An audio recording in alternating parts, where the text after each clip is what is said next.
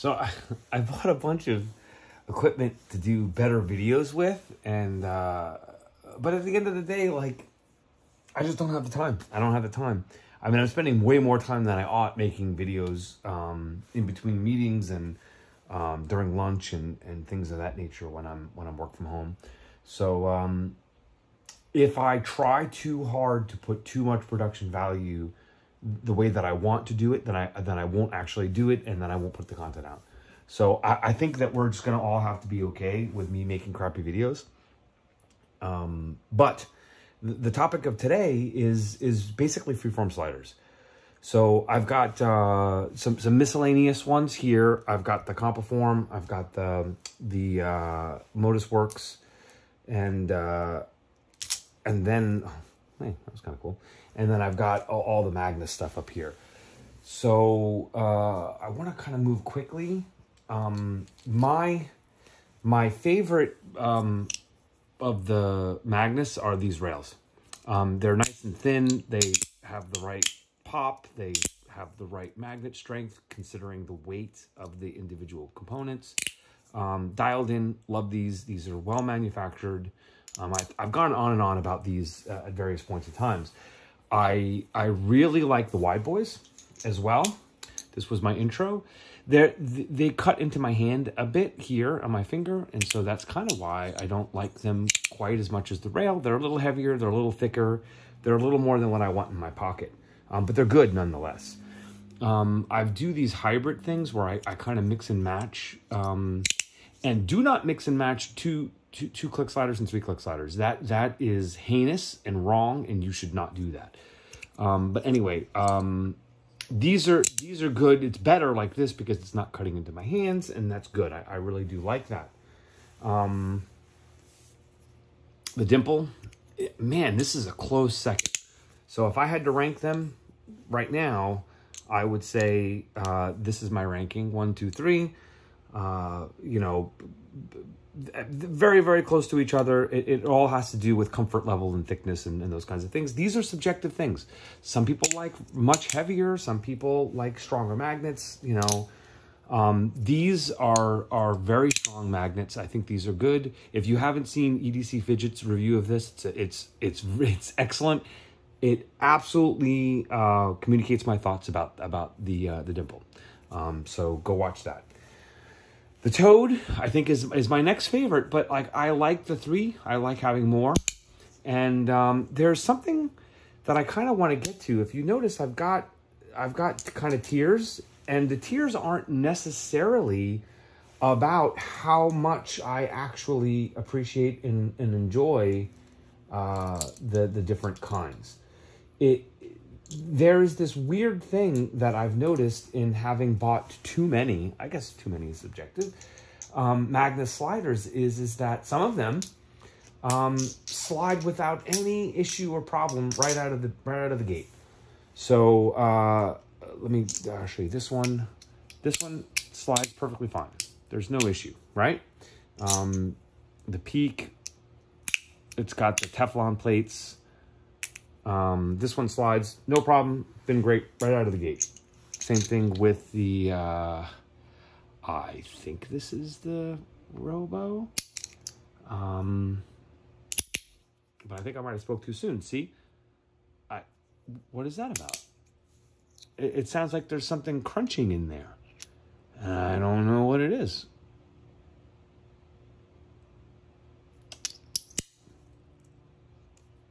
So that's binding up. Not sure why. The Turtle is a very large 2-click slider.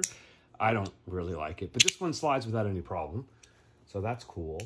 Got some sandwiches here. These don't slide for whatever reason. I can't even get them to slide. I'm not sure what's going on. So if someone knows why this happens to some of these, I would really like to know why sometimes they feel perfect and glide perfectly, and other times they're just chunky and clunky and don't actually.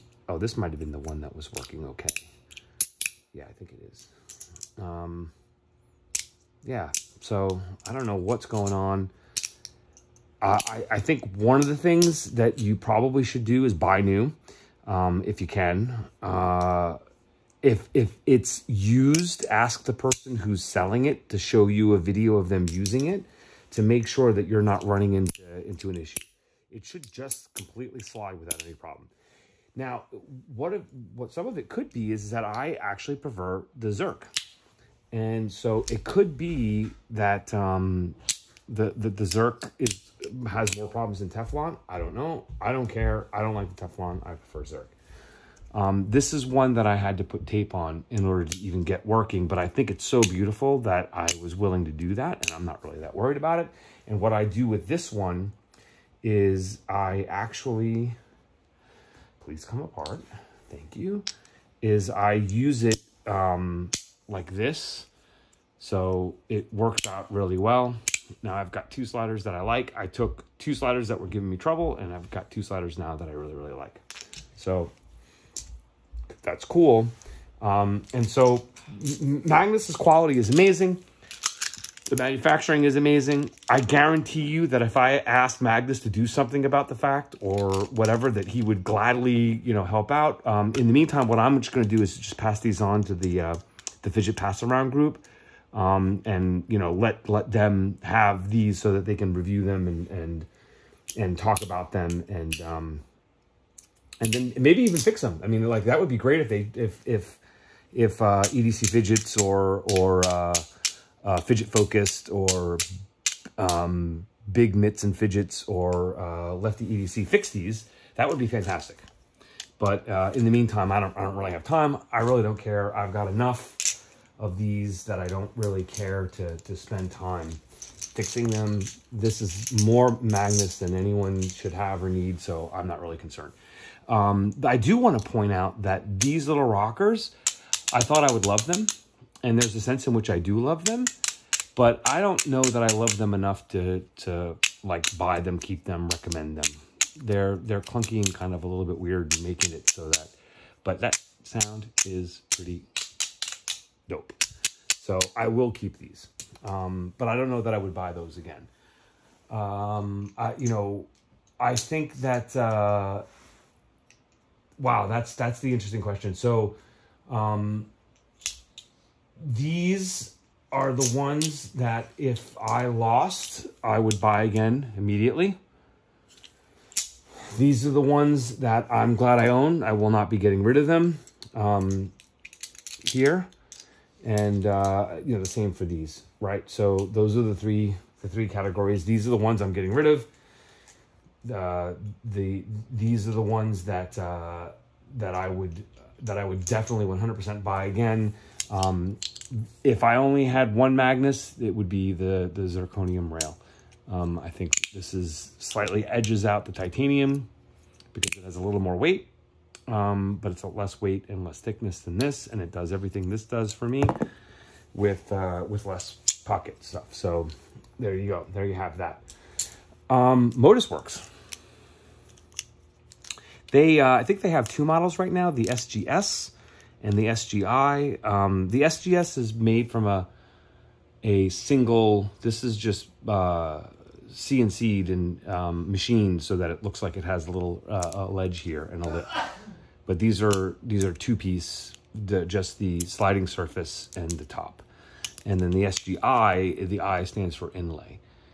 And so this is a micarta on oiled slick zirconium, and then this is oiled slick zirconium on copper. And these are so beautiful. I mean, look at that. Yeah. So these are good, but like I don't know why I would get this, over the rail. Other than the fact that I've never had any problem with any of these Modusworks sliding perfectly. I think it has something to do with their maybe aesthetically less pleasing surface, but, functionally, I've never had any problems with any of the ones that I've gotten from Modusworks in that regard. So, I don't know. I don't know how much to make of that, but that's that. So, but this is the one I would replace. Well, I've got 2, so I don't need to, but like if I only had one of the SGIs, I would replace them. you can actually get them. You can actually get them custom made by Modusworks. And I would not replace this if I lost it, but I'm glad I have it. So that's that. If I could only have one, obviously I really like this one because the micarta is lighter and the magnet strength ratio makes this almost impossible to screw up. And so therefore I enjoy and appreciate this one the most. And so, yeah, so these kind of fit neatly in the, if I could only have one, if if I lost, I would replace, and if I lost, I wouldn't replace. So that's how I would talk about those. Those are fantastic. They had the what's it?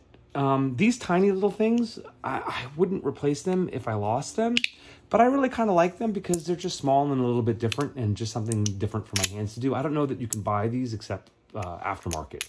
So don't worry about missing these. These really aren't. I tried I have kits for both of these. I've tried all the different magnet configurations. The 3x2 is the best. The other ones are just too weird and don't really work right. I really liked the paper micarta on titanium because it's light enough to be really, really good. I guess this is bronze. Is not as good. And one of these is bronze and one of these is paper micarta. And I'm just kind of noticing that there's a little bit of a gap there. So I'm not sure if I just have to screw these down maybe a little better or reseat them or something. But anyway, these are good. I like them. You're not missing anything. I would not replace them if I lost them. So let's talk about the miscellaneous ones before I go to the Compliform ones. The Aztec, the stainless steel and the copper, I would imagine, are just not dialed in quite right. The amount of weight to magnet ratio is not dialed in as well as like maybe the Modusworks or even the Magnus.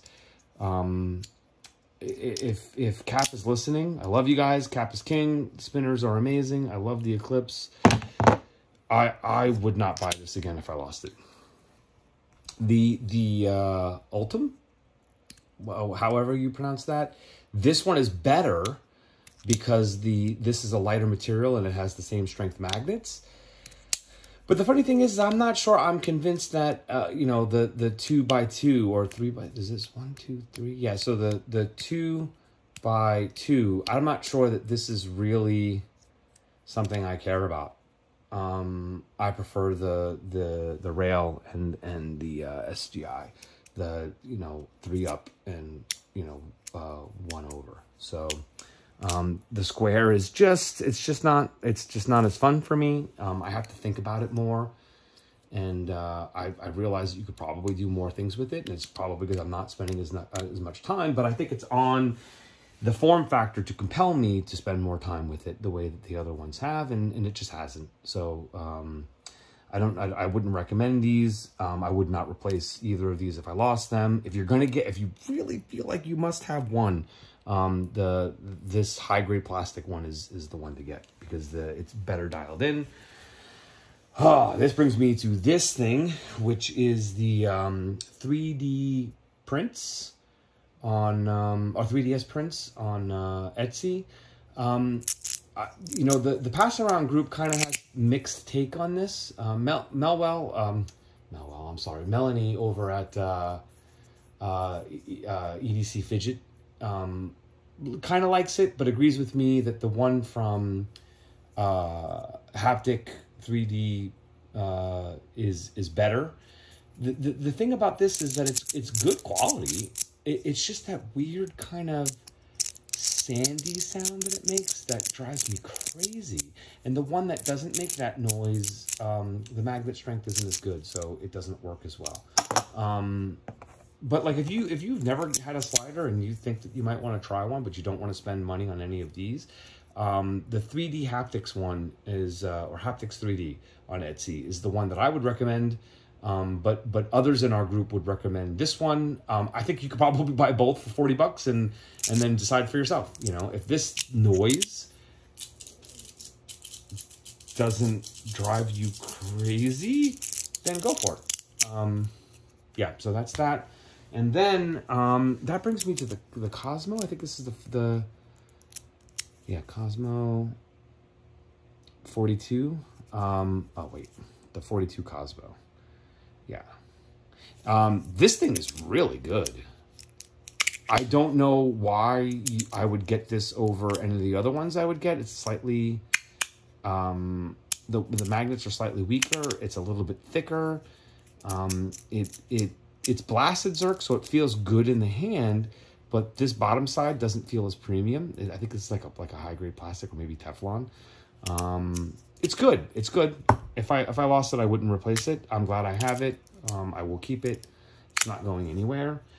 But that's this one. So, yeah, so again, wouldn't replace any of these if I lost them. It is what it is. Even though these are Motorworks, which I highly, highly love. Wow, that brings me to the V2. This was called the Argyle. This is by Compiform. This thing is really good. The manufacturing on it is bonkers. If you haven't watched the Compiform video on how these things are put together, they did it for the Clover, but I would imagine the Argyle is the same. That's, you know, why you really can't even tell that these aren't just a single piece. These really are the, you know, Kevin from Lefty EDC calls Compiform the Ferrari of fidgets, and I don't disagree. These things are really, really well made, high quality, high premium. The version 2 is not as well dialed in regards to magnet. I couldn't even do that again if I tried. As far as magnet strength is concerned, not quite as dialed in as the V3. So this is the Allure Illusion V3, and man, I gotta tell you, so we picked, I would not replace this, by the way. I'm glad I have it, not gonna get rid of it. If I lost it, I wouldn't replace it because the V3 does everything that does and more. But so now we're looking at the three. You've heard me call these the Trinity. I know that's somewhat sacrilegious, but whatever. I love these all three. At any given point, I would consider one better than the other. Oh, sorry. So like as early as yesterday or today, or, you know, it was a couple days ago where I said, this is my favorite here.